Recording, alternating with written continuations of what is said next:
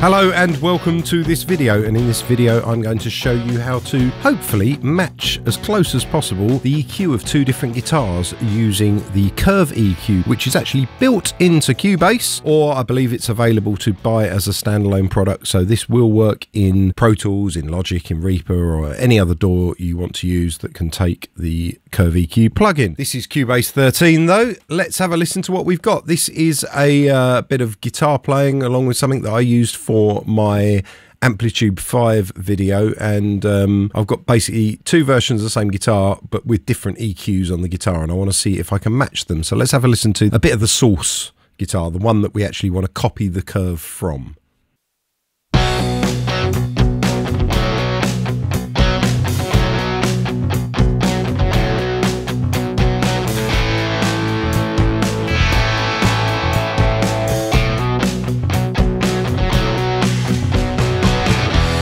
Not the nicest sounding guitar, but it will work for this example. Right, let's listen to the one that I want to actually match to that. So this one here doesn't sound right, and I want this one here to sound like the one above. Let's have a listen.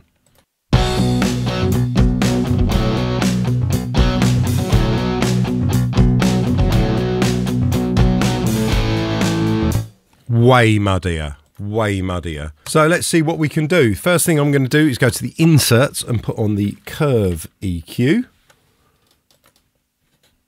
Here we go. I'm going to open up two windows within this Curve EQ, one of which is the static and match window, and the other of which is this little cog here which brings up the settings. All I'm going to do here is just turn up this average time to 10 seconds. So our kind of EQ print is going to be 10 seconds of the audio that we play it.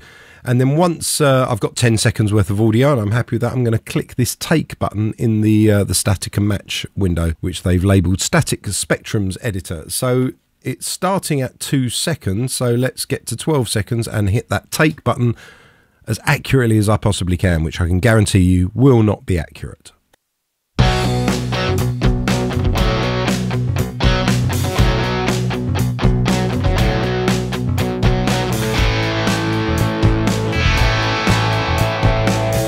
Right, that was as accurate as I could get.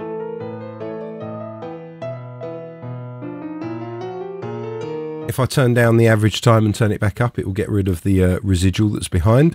And we can see the EQ print of that guitar for the first 10 seconds of playing. So if I now mute that and we go to the guitar to match, I want to copy that plugin over. So I'm going to hit F3 on my keyboard, bring up the mixer and just drag the plugin over to the guitar that we actually want to get the EQ to change on. If I reopen the plugin, and I click on static and match again, you can see here, in fact, if I click on the cog, you can see that none of that's changed either. But this is the window I'm interested in now, and I'm going to use this take button down there and basically take exactly the same bit of guitar, but with the one that we're not happy with.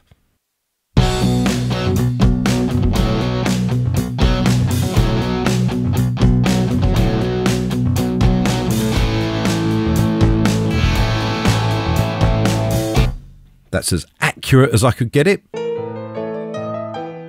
But you can see now we've kind of got two EQ prints. I'm going to turn the average time down and back up to get rid of the residual average audio that's going on there, because obviously when we stop, the level drops and it takes 10 seconds to all fall out of our screen. So these are our two EQ curves. I want it to work out what the differences are between one and the other. So the first one there is our reference. So I'm going to click on reference. The second one there is the one we want to apply the curve to. So I'm going to click on apply to. It's very easy. And then I'm going to click on match spectrums, leaving the points at 30. So it's going to give us a 30-point EQ curve. Let's have a listen. Let's see how well it's done.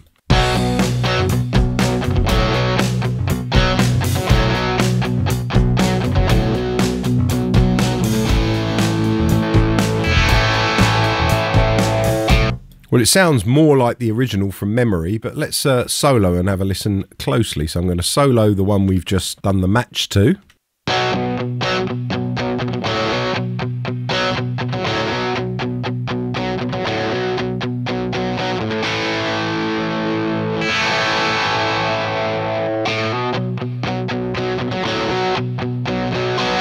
Thing is it's not absolutely perfect, but it's certainly brought it into a place where it's within the same road or postcode of the area of the other one, rather than it sounding so muddy. So, I mean, I think that's definitely, if this was something I was doing on a mix, it's definitely a tool that's moved me closer to finishing whatever I'm trying to do. Now, obviously, if you want to tweak individual bits of this, there's a little arrow key down here. You can actually open and close the whole curve, so you can say I want less of it or I want more of it. You can even invert it if that's what you wanted to do. But if you actually just wanted to leave it at 100% and then just click an individual bit, let's say that peak's a little bit too much, we could bring that down. You know, if you double click on one of them, let's say I don't want that peak there, you could double click on that one and it would get rid of that one. So you could kind of clean it out, sort of say, oh, well, all of this is just a little bit fussy and I don't want any of that, that's just complicating things. You could get rid of some points along the way and do what you want to. And then if you mess it up, you've got the undo button here, so you can go back to exactly what it was. Or if you wanted in the first place to choose a different number of points, you wanted to simplify the whole thing from scratch, you could just choose to only have 15 points, or you could choose to have way more. We could go to 60 and say way more. In fact, what does it sound like if I put it on the absolute maximum at 60?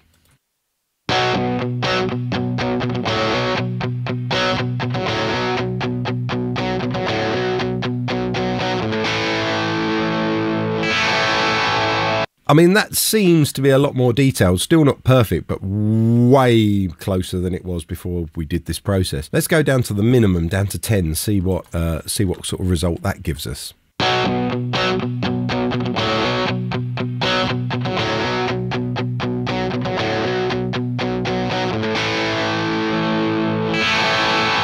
Again, it's taking it much closer to a finished product, even though it's not absolutely perfect. But it's just a really good way. Let's say you've got two sounds and they're not even in the same universe, and you just want to bring them together, and they don't have to be absolutely perfect, or you're going to tweak by ear afterwards, but just to bring them closer together as easily as possible. This plugin can do that in, well, literally the 2 10-second plays, and then as long as it takes to move the plugin over and click on match spectrum. So hope that explains one of the many functions that the Curve EQ can do. And if you like this video, please subscribe, share, and all of that, and I'll see you in another video. Cheers.